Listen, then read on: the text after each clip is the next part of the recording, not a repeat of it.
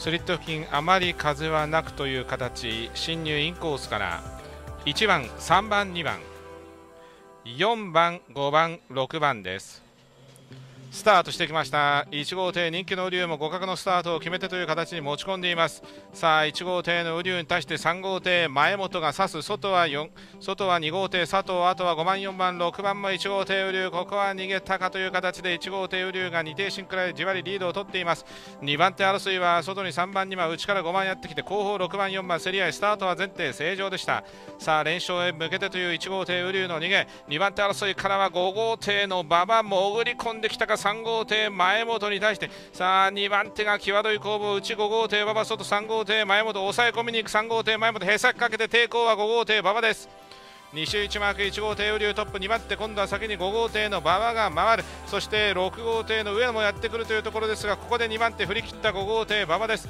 4艇進5艇進離れて3番手に3号艇前本の1号3、1番5番3番、後続は6、2、4の形です。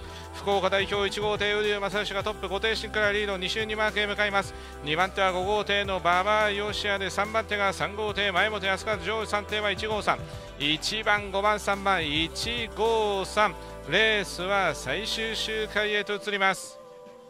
最終カードのメンバーだけあって非常に一人一人が旋回力素晴らしいものがありますが、その中でも上位3艇形成は1号3で最終1マーク。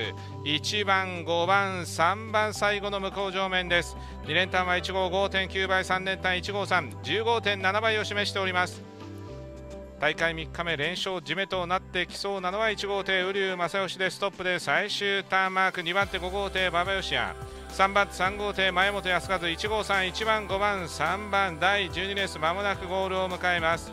1着は1番の瓜生ゴールイン、2着5番馬場ゴールイン、3着3番前本ゴールイン、あとは2番6番ラストで4番がゴールイン。